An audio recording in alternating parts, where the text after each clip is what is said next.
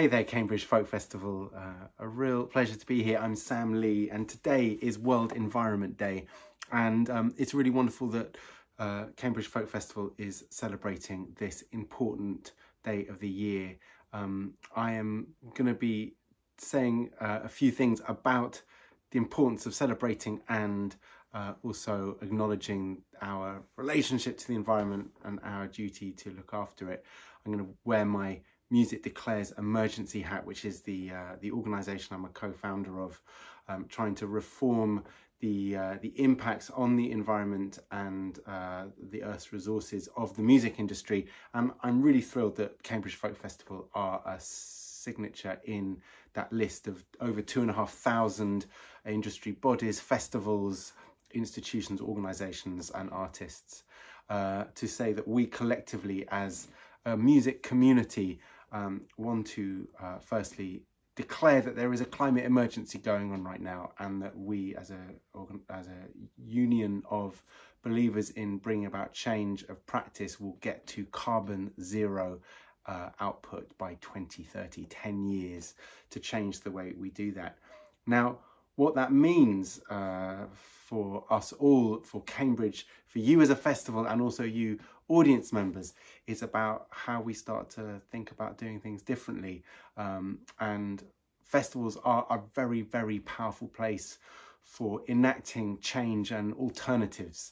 They have the power to lead, as they are doing all over the country and the world, and the UK is pioneering more sustainable practices. Now, amazingly, it's little known that actually 90% of all emissions that come out of festivals actually come from the transport involved in audience members getting there. However, I suspect that Cambridge Folk Festival is probably very different in that most of you cycle to Cambridge Folk Festival from the area, so you're probably doing really well in that matter, but others do come, and maybe it's really worthwhile, if you're a festival goer, just thinking about how you're going to get there in 2021 when we can go back, we hope.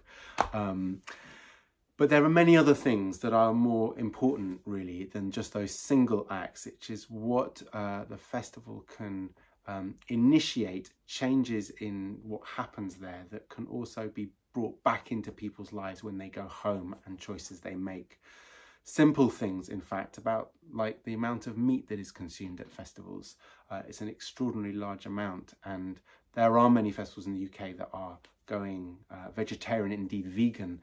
And if you think about the amount of meat that is taken out the food chain for 4 days for tens of thousands of people, we're talking about a lot of animals that aren't needing to be reared, and the expense that has on the environment, of the expenditure on fuel and gas and water, etc., that comes off from the meat industry. That's something that we can all do every day, is think about the amount of meat we eat. But I think one of the really exciting things is about the changes, the composting loos, where the waste goes, where the electricity comes from, all those things. It's all very well Cambridge Folk Festival going, we're going to do this and we're going to change it, we're going to make you have your weekend different. But actually, what it needs to be is a dialogue between you, the audience members, and the festivals, particularly the audience, going, we want change. We want to see Cambridge Folk Festival do things differently, and if you do bring these challenges and different sort of facilities and opportunities and concessions, that we will support you and we will give you our money. We will pay a little bit more to have organic food or sustainably sourced food at all traders. We will go with you if the ticket price has to go up a little bit to pay for the extra things, to make sure that we are being as sensitive to the impacts of all the facilities and all the infrastructure that is brought in. And if that is called upon through petitioning and through social media, what it means is it's not the festival forcing it upon us, the musicians and the listeners and the audience, but it's about all of us going hand in hand together. And if we do that collectively as a whole wider music community, that will obviously bring the price down of the ways that we do things if they are more sustainable.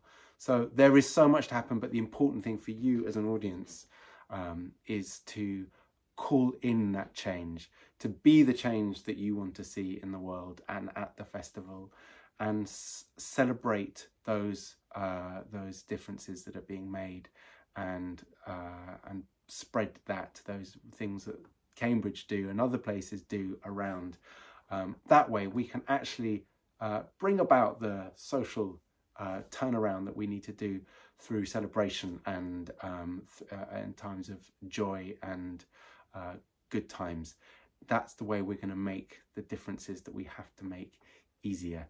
So well done, Cambridge Folk Festival, for all they're doing already.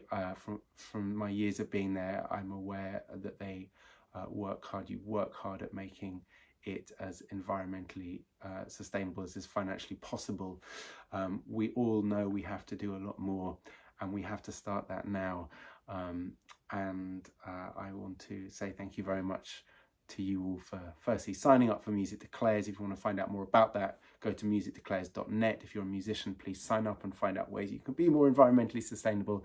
And if you want to learn more, listen to the Music Declares radio show that goes out once a month on Soho Radio, that I co-host alongside Faye Milton of the band Savages. And you can hear loads of incredible interviews with people like Peggy Seeger, who's been a climate pioneer for decades, Pussy Riot, Heaven 17, incredible musicians from all waves. If you're a folk artist and believe in environmental sustainability, get in touch with us. We want to hear your story. Thank you so much. I've been Sam Lee. Have a great World Environment Day, and see you at the next Cambridge Folk Festival. Bye-bye.